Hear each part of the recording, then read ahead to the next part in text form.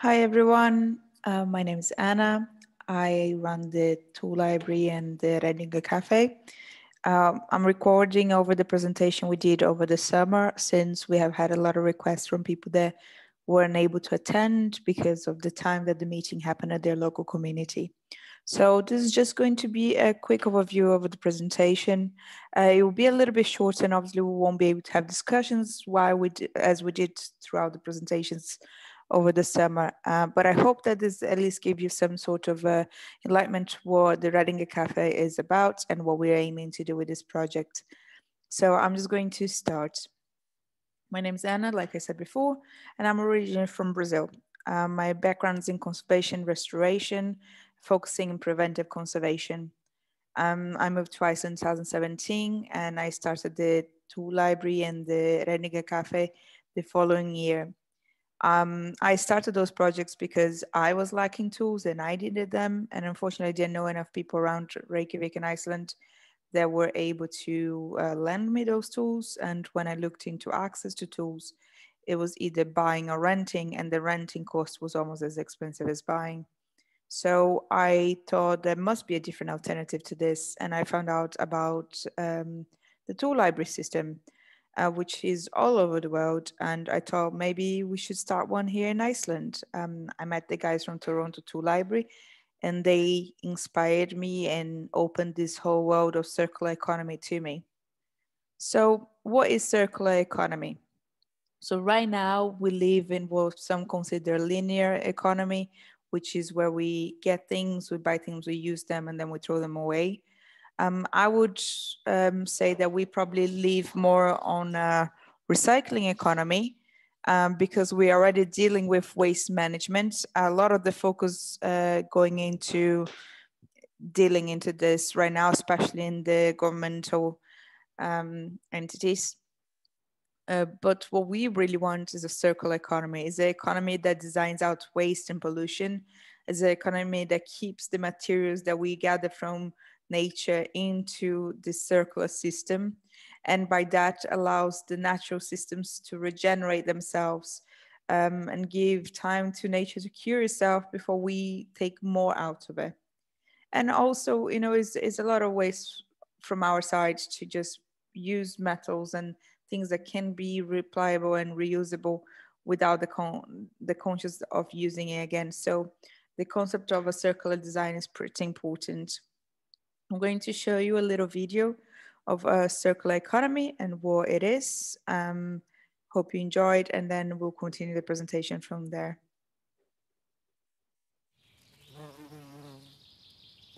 Many of the things we need come from nature. A precious metal like gold is mined from the earth. Then it is taken to a factory where it might end up in a phone. The phone is used until a new phone comes out and the old one is thrown away. But where does it go? Either it goes to landfill or it is burned. There are 3 stages: take, make, and waste. And we have been doing this for over 200 years, ever since we were able to mass produce things in factories. The trouble is, we don't have an endless supply of materials such as gold that we can use up and throw away. And we can't keep harming the planet with all the waste and pollution that we create. This planet is our only home. So what could we do differently? What if we repaired the phone when it broke? What if we reused it when we no longer wanted it? What if we remade it when it was no longer repairable? What if we recycled the gold and other materials inside so that they could be used to make brand new phones? The phone could live, then die, then its parts could give life to a new phone. A cycle inspired by nature. In nature, waste is always used to make something else, again and again. Now let's take an orange. The orange grows and is harvested by a farmer. The orange is taken to a store where somebody buys it. That person eats the orange and throws away the peel. Like the materials inside the phone, the nutrients inside the peel are lost. So what could we do differently? Did you know that orange peel can be turned into fibre that can be used to make clothes? What if we turned the peel into a gas to produce energy? What if we composted the peel and returned the nutrients to farmland to grow more oranges? By keeping products and materials in these cycles, we could create a system that puts back more than it takes and nothing is wasted, allowing the earth to regenerate while giving us the things we need to live. Finally, imagine all of this was powered by renewable energy. It is called the circular economy, and it is happening right now. But this isn't just about mobile phones and oranges. Look around you. Imagine if everything was designed from the beginning to fit in these cycles. There would be no such thing as waste or pollution, so nature and wildlife could thrive.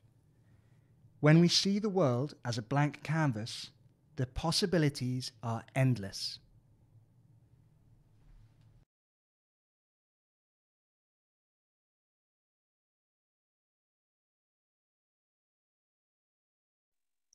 All right, so this is a little bit about circular economy by the guys from Ellen MacArthur Foundation.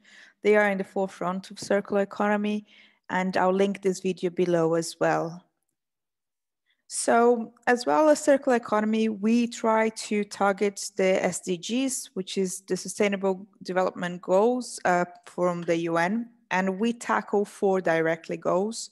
The industry innovation and infrastructure goals, we do that by offering people access to the tool library. We tackle the sustainable cities and communities as well by having the tool library, but also by having the Repair Cafe events, or Reddingakaffi, like we call them nowadays. And we tackle 12 with responsible consumption. So obviously by giving people the alternative to borrow things rather than buy new, is a responsible consumption act, as well as repairing things rather than throwing them away. And by tackling those 3, we actually tackle 13, which is the climate action, which means that we're actively bringing awareness into climate action by offering people alternatives and active ways where they can tackle climate change. So we are also the official representatives for the Right to Repair movement in the EU.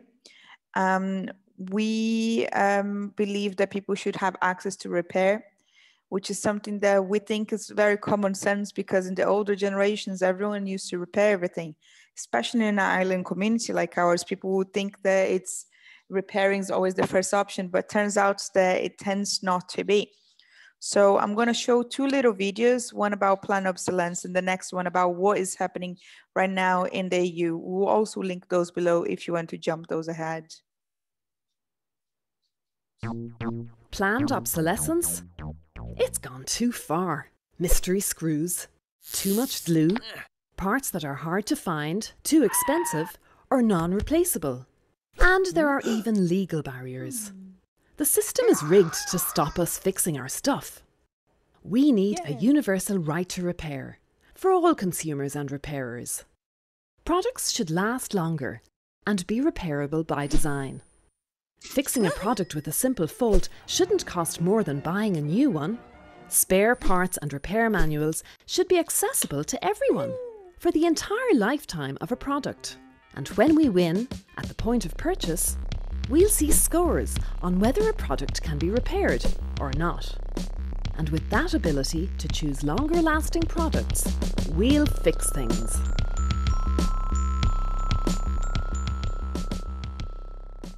So the idea is very common sense, and we tend to think that, it can be quite overwhelming to dealing with all of this. But there is actually things happening in the EU that could be applied into Iceland. We are a little bit behind compared to the other Nordic countries, and I'll show you on the next video, which we'll talk a little bit about. Pushing for repairable products and waste prevention is about a lot more than what is decided in Brussels. Much is happening across Europe at local and national level. For example, in Sweden, people can get tax breaks for appliance repairs done in their homes by technicians.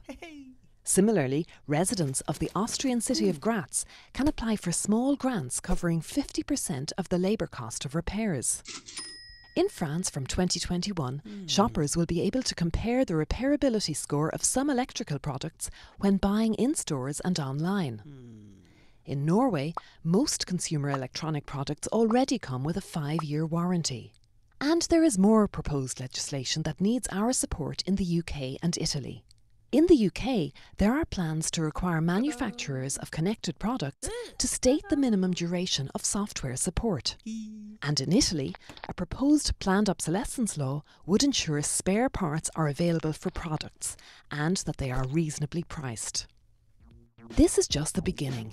Help us spread the right to repair across Europe by pushing for better legislation at local, national and EU level.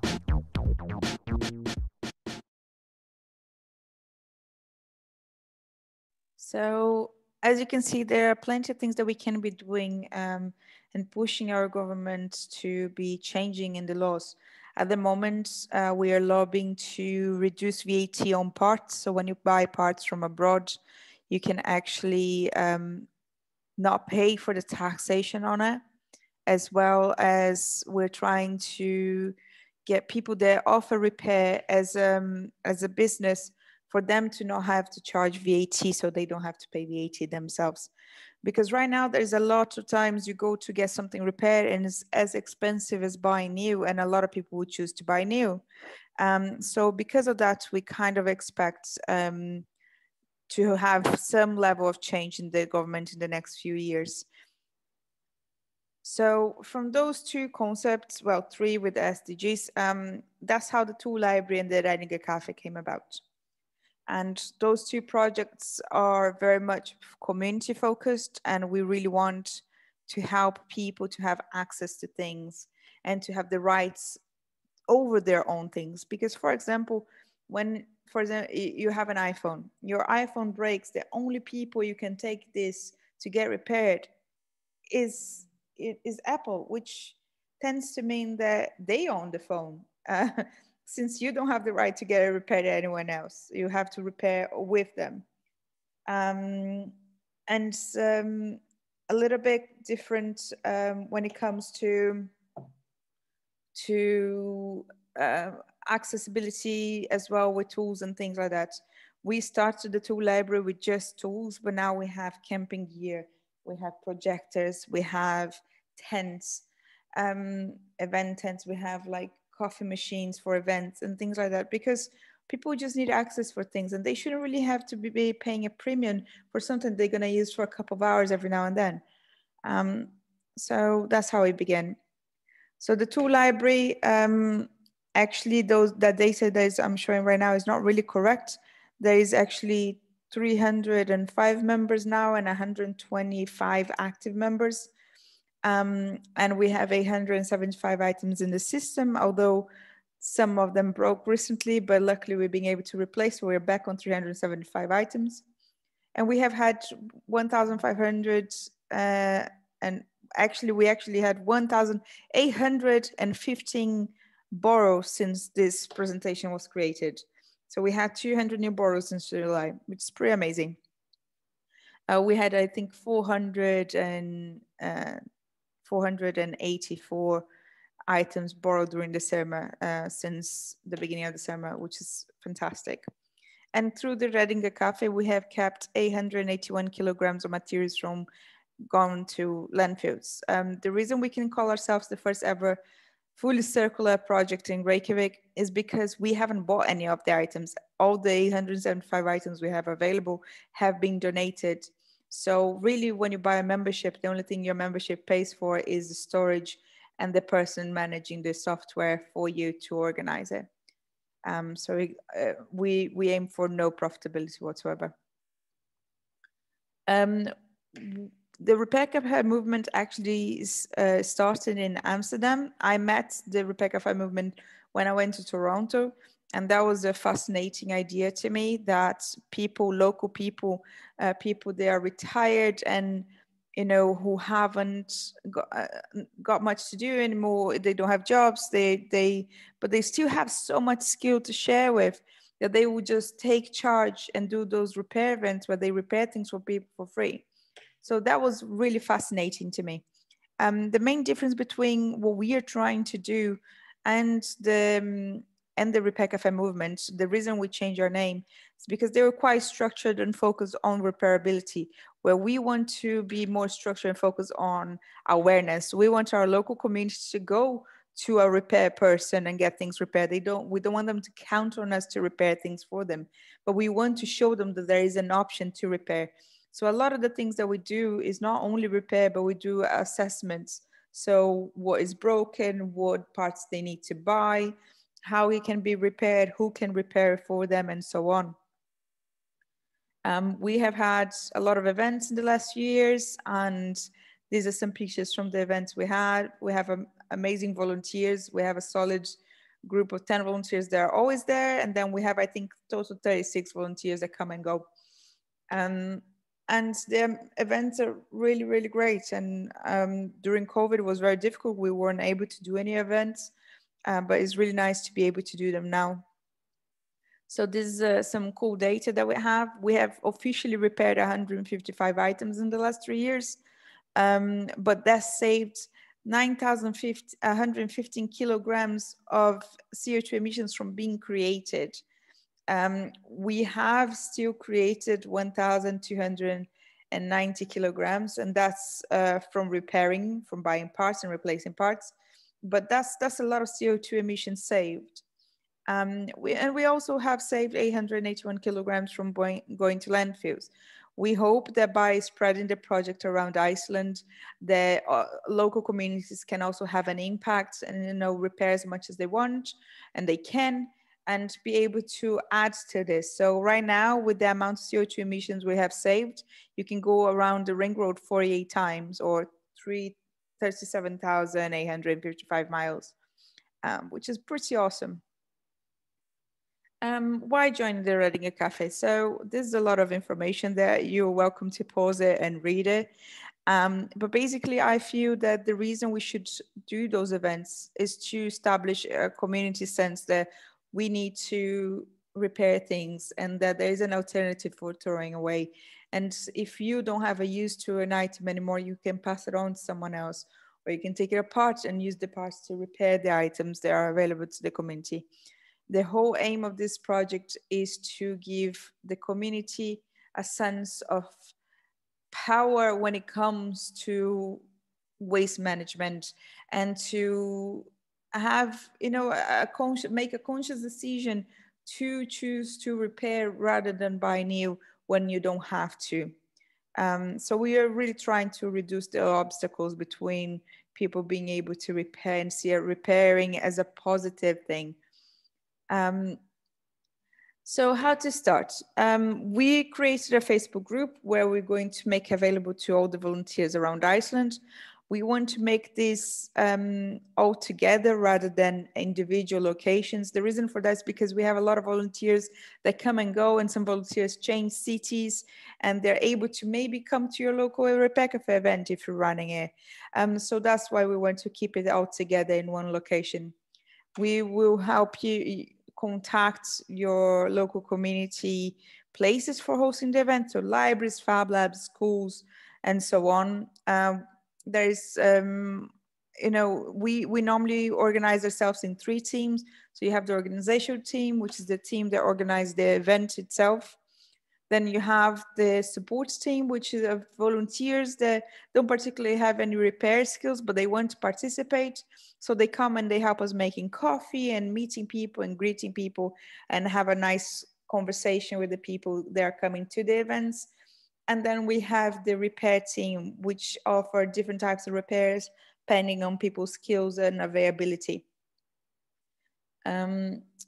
We will support you. We created this super cool package, which we're going to be sending soon, which includes all the documentation you need for running your events. We will also have access to our website. We will be promoting the events locally on the website.